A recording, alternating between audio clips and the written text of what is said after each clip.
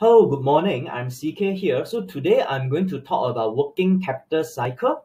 So working capital cycle is basically how many days the business is out of pocket before receiving full payment in cash. Okay, it basically means that like when you are doing a business, it's very common for you to pay cash for a normal transaction, to purchase or to invest into some working capital. Like for example, inventory. You pay cash to purchase inventory, and then you need to wait some time for you to sell the inventory to your customers, and then it could take some time for you to collect back all the money from your customers also. Okay, so the period between you pay cash and receive cash is what we call working capital cycle. Okay, and from here, I think you can kind of tell that why we also call that cash conversion cycle. So both of them, they are having the same meaning actually. Okay, in the next slide, I'm going to share with you the formula of cash conversion cycle. As you can see, it is receivable days plus inventory days minus payable days. And all the formula will be right above, all the ratio. As you can see, we are going to talk about that one by one. Okay, I will start with receivable days. Receivable days is the number of days that a customer invoice is outstanding before it is collected. Okay, it basically means that every time when your company is selling on credit, how long does your company take to collect back all the money from its customers? Okay, that one, we call that receivable days. While inventory days will be every time when your company purchase inventories or manufacture inventories, then your company tends to like hold the inventory for some time, right? Before the inventory will be sold to the customers. So in average, that period, we call that inventory days. And the last one is going to be payable days. So the payable days indicates the average time in days that a company takes to pay its bills and invoices to its trade creditors, which may include suppliers.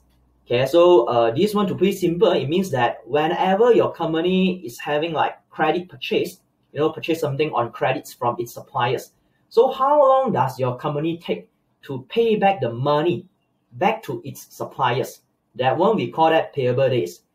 And as you can see, so the cash conversion cycle is just receivable days plus inventory days minus payable days. As simple as that.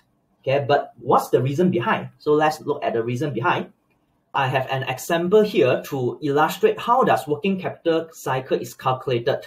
So as you can see, basically it's pretty simple actually. We are just using like inventory days of 30 days, plus receivable days, 30 days, minus payable days, 15 days. Then we have the answer. The working capital cycle, or what we call cash conversion cycle, is 45 days. And you shall understand that this 45 days basically means the company, the period between this company pays cash for its working capital until it waits, until it gets back or collects back the cash from its customer or from its receivables, is going to be 45 days in average. Okay, and we will go through that one by one. Okay, to understand why the formula will be like that, we will start with inventory days first, 30 days. Okay, so inventory days of 30 days basically means that every time when the company gets the inventory and it holds that for a certain period, and after that it sells the inventory out, the period in average is going to be 30 days. Okay, in average. But at this point, at this time, is not the time where the company collects or like receive the cash from its inventory. Because whenever you see receivable days, basically it means that this company sells on credit.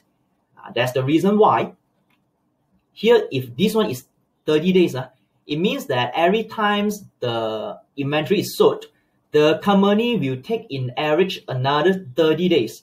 So another 30 days to collect back the money from its customers.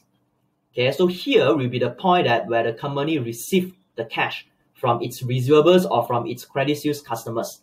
Okay, and the last thing we need to decide is going to be, when does this company pay cash, okay, for its inventory? It's not here, okay, it's not in the day number 0. The reason very simple, because we have payables days. Whenever you have payable days, it basically means that the company purchases on credit. Okay, so here if this one is going to be 15 days, as you can see, it basically means that every time after the company purchases inventory, if you take in average 15 days for the company to pay back the cash, okay, to its suppliers. Okay, so as you can see now, it's very clear.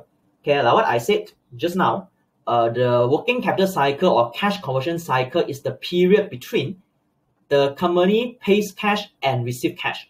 So this period, 45 days, is what we call cash conversion cycle or working capital cycle.